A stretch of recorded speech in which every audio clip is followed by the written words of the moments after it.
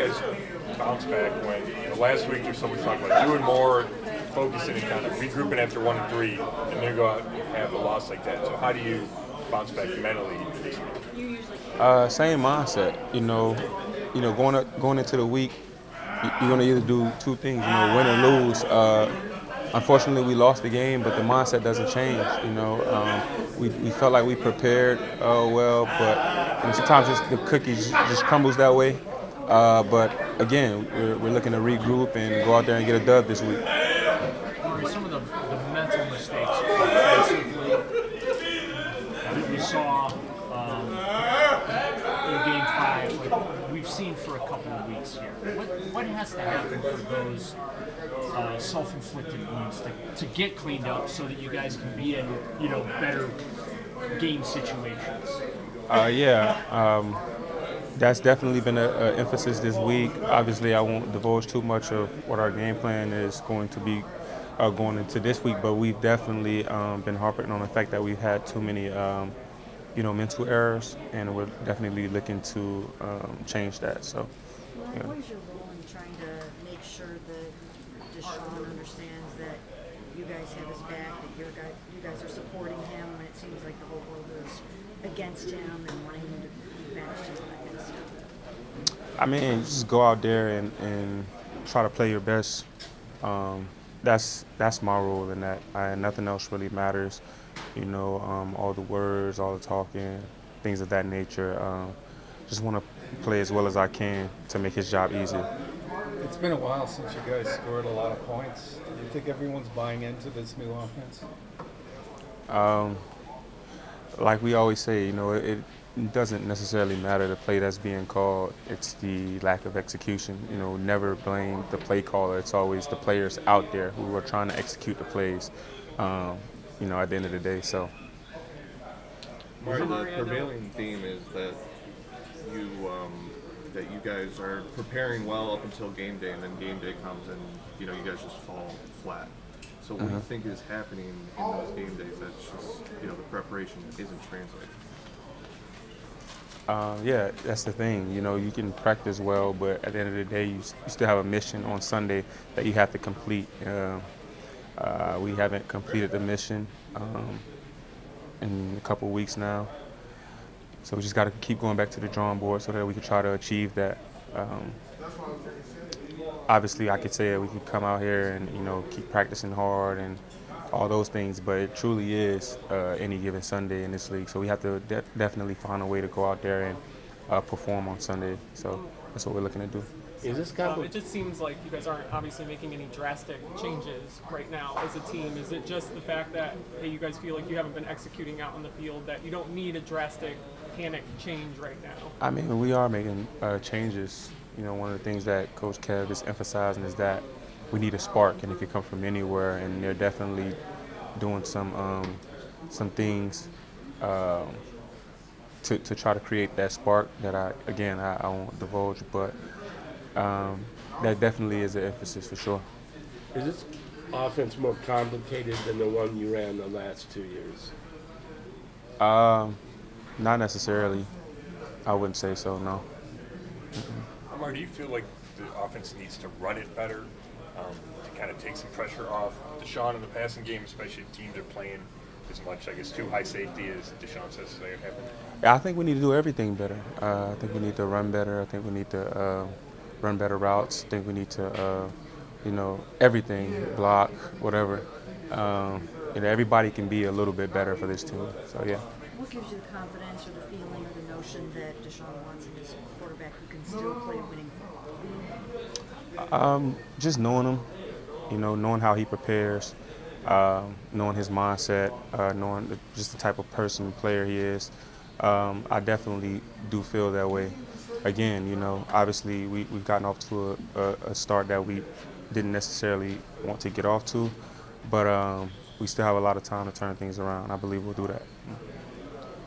And Amari, as you guys, if you guys don't start winning some games, are you blocking out the thought or the feeling that perhaps maybe it could make some sense for another team to come grab you and throw you out? I'm not thinking about that. I'm not thinking about us not winning some games. I'm thinking about us winning some games. So that doesn't even cross my mind. Amari, just as the losses kind of stack up here, like you guys are saying all the right things publicly to us and everything, and it seems like outwardly that you're staying together as a group. I mean, how hard is that to do, and why do you think you guys are kind of bending, not breaking right now? I wouldn't say we're bending. I mean, it's the easiest thing in the world to do to jump off the ship when it's sinking. I guess I would say, but I mean that's what. I mean, I don't even consider myself that type of person. You know, that's what people who aren't dedicated do. That's what people who aren't committed do. Things get hard sometimes. You just have to fight your way through it. I'm a fighter. I know the guys on this team, they're fighters, and that's what fighters do. You know, until the end, fight until the end. So that's what we're gonna do. Amari, the outside perception, just looking at the offense, the lack of production, the lack of scoring, the troubles that you guys have had from an execution standpoint is just like there's just so many things that need to be addressed and fixed. So where do you start when there's just so many things on that list that need to be tightened up? Where do you start in that? What's the first thing that has to happen that maybe can get the dominoes falling in the right direction? I mean, it's easy to say, but it definitely starts with a win. The win is what creates the momentum. The momentum is what creates the confidence. So now what will get us to the win? Again, the same thing that we've been preaching. You know, going out there, you know, practicing, executing in practice, practicing like we're a winning team, that we're a team that wants to win, doing all the right things, doing a little bit extra in every aspect of our daily lives as football players, whether that's watching more film, getting more treatment, taking care of the body a little bit more, just a little bit extra in everything. When you look back at that fourth down where you had 12 guys out there, when you have time to think back on it, could you guys have done anything different on the field as opposed to having to take a timeout or a penalty there? Did you just send somebody back off to the sideline?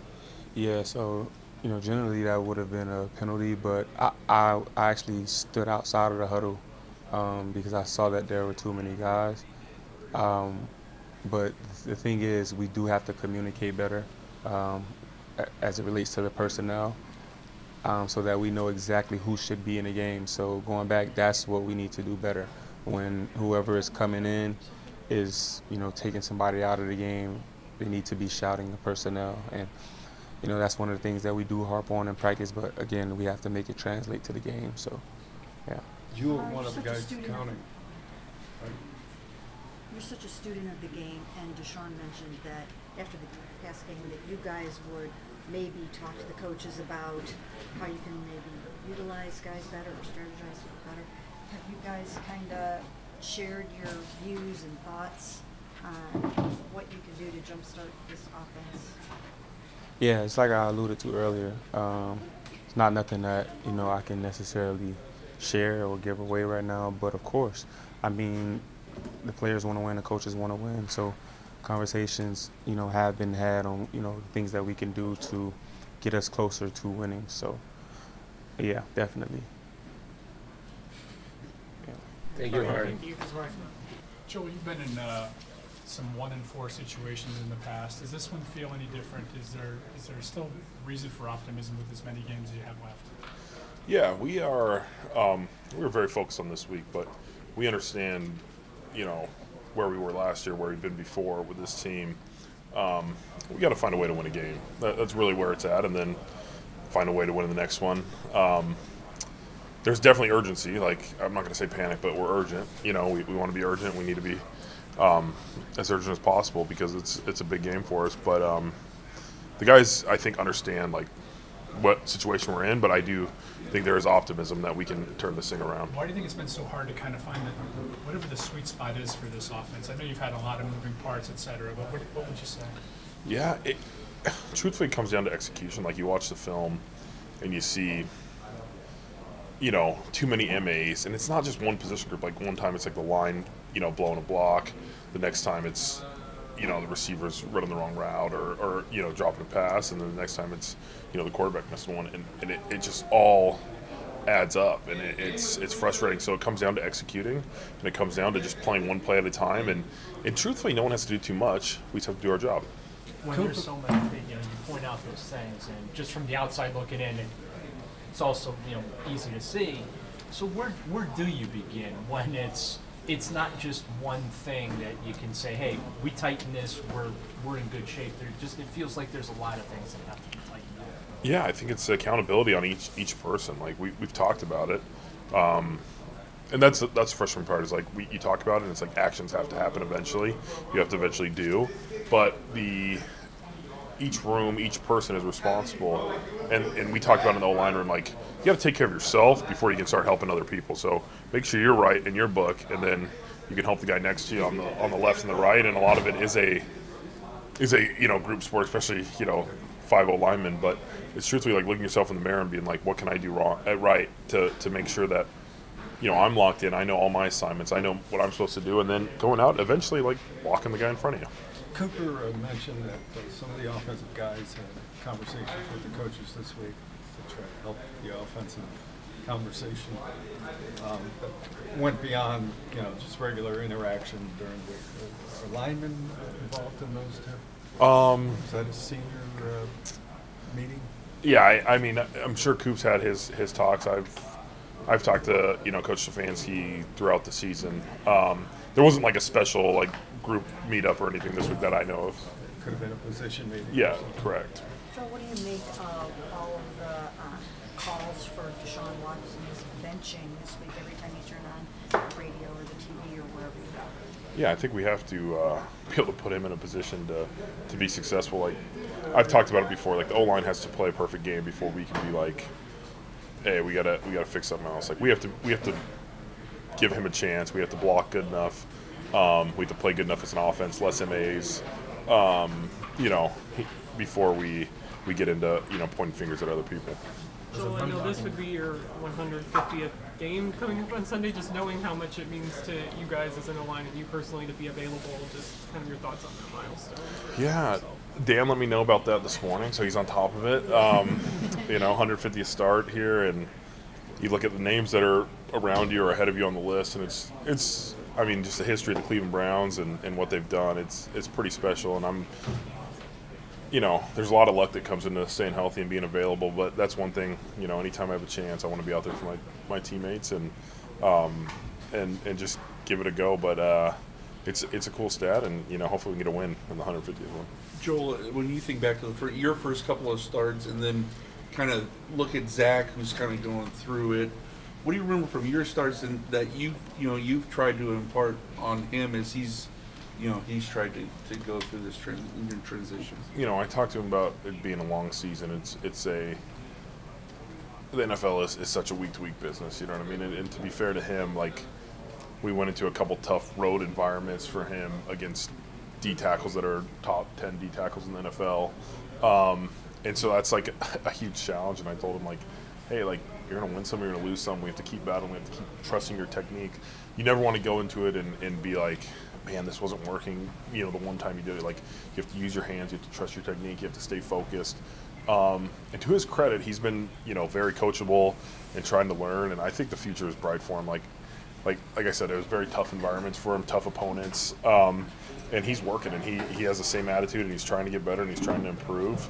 I was very lucky to play between Joe and Alex my first, couple starts, and they just told me what to do, and I just played as hard as I could, and so that was easy for me. Not everybody's as lucky as that situation, but he is focused on improving, and like all of us, getting better each week. That doesn't let up this week for him. No, it does not. No, they have, Jalen Carter's a great player. Their D-line's, the strength. I feel like I said it every week. The D-line's been the strength of the defenses that we've been playing. So it'll be a big challenge, but he's locked in. He's focused. He's, like I said, trying to improve every day.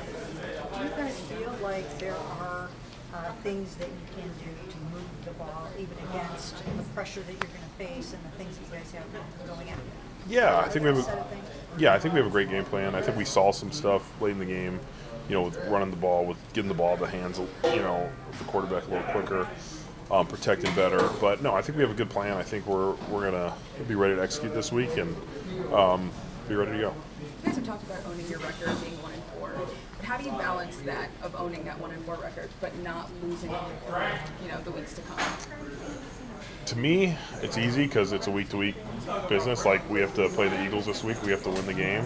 Like, truthfully, in my head, it doesn't – like, we are 1-4. That's what our record is. But it doesn't matter to me. Like, I'm playing this game the same way regardless. So you go out there, you give it 100%. You try and win this game and, see what happens the next week. As an offensive line, how do you think the line has been, and how much change has it been to the first 5 games of the season? Maybe because you're running more shotgun as opposed to like under center or wide zone. Yeah, it's been a little bit different, to start the year of just more gun runs, more things like that. Truthfully, we haven't had like too many shots at it. Like we've ran the ball at a lower clip. I thought in the second half this week we started throwing some G scheme in there. We had some good runs. We had some traps and some whams that hit. So there was some couple different schemes, but I think we're getting more comfortable. And if we do call runs, like we have to execute them. So we trust ourselves to call them again. Joel, how have you seen Jack kind of handle? It looked like he was so close to coming back. Then he has the hamstring, hasn't been able to get back. How have you seen him kind of handle that frustration? Yeah, it's tough. I mean, you come back from such a, obviously Nick's injury was very public and very gruesome, but Jack had a pretty serious knee injury himself. So he's worked to come back and have been focused for us, and I think he was getting ready to go, and a hamstring went right before that. So he was frustrated for it, but I know he's been working, and he's been trying to be a coach for some of the younger guys when he's in the meeting room with us. Joel, the run game struggles. Is that, you kind of mentioned that you guys haven't been able to do a ton of it to this point. Is that more so just, it's not execution-wise, maybe you guys aren't creating the holes and things that you want to, so it hasn't worked, or is it just that they're not calling as many run plays as usual? I mean, it's a mix. Like, you watch the game, like early in the game, there were some calls where, we miss a run through back or they have a great blitz called into it. So that comes down to execution, but other times, sometimes with the run game, you just got to 2 yards, 3 yards, 4 yards, 12 yards, 15 yards. It's kind of the way it works in the NFL. But we can always execute better, and we have to execute better. Joe used to talk about how the losing would get to him year after year. How are you handling the 1-4 record just from an emotional standpoint? Oh, it's incredibly frustrating. You want to win games. That's why you play the game. That's why I play the game. I'm in year 11. Like, I've done everything I need to do in my career. I just want to win. And so it's incredibly frustrating. But that's why I'm here every day, because we're going to work and we're going to try and do everything possible to win these games. But, if you come to work for any other reason, like, that's, it's great. Like, we get paid a ton of money. We get, all this stuff. But at the end of the day, it's like, how do you find a way to win? Hey, Joel, I think it was during the broadcast of the Raiders game, it was mentioned that you were sharing notes, I think specifically with Zach Zinter, and I think you referenced it afterward too. Yeah. So what's all going into that? Is that a new thing, and what are you trying to pass along? Yeah, I think everybody's a little different, but like Wyatt has his own way of playing and his own style, and he's played a lot of football. But with Zach, I was just like, hey, this is what my key points as a guard in this game, like what I'm focused on, and I just try and write that out and share it with him. It was tough because he has kind of a different, sometimes they switch sides and you play against the same guy, but he was kind of playing against a different guy that week. But I tried to watch his film and talk about his pass rush. And truthfully, there's 5 to 10 plays a game where it's like, this is a key reminder here, this is a key focus point. And that's just really what I tried to stress to him. So are you keeping that up? Is that you hand him notes this week? Or? Yeah, I mean, it's more just like Saturday night or Friday we go over, the reminders, and he has some thoughts too. But truthfully, I just make a page at the end of the week, and it's like guard notes for the week, and I try and write them out and get it so we're on the same page. Anybody do that for you? Well, like I said, great mentorship. I remember Joe doing it with Mitch. The tackles would kind of have a meeting before the game about some of the big key reminders, and that kind of pushed the idea to me. Did you have to lean on Greco? Yeah, Greco was great. I sat next to him in meetings, and he made sure I was doing the right thing. Did they flip Carter? I mean, I would say 95% he's on the right guard, right side. So but on third downs, like pass rush, they'll run some giant fronts and things where he's on the left side, but most of the time he is on the right guard. So going back to the 150 games, Are you a reflective person? Do you ever take time to look back on your career, or is that for later? Mostly for later. I mean, every once in a while in the off season or a big milestone comes up, you know, you think about how special it is. But you know, for me, I'm just trying to win this week. Thanks, Great, thanks.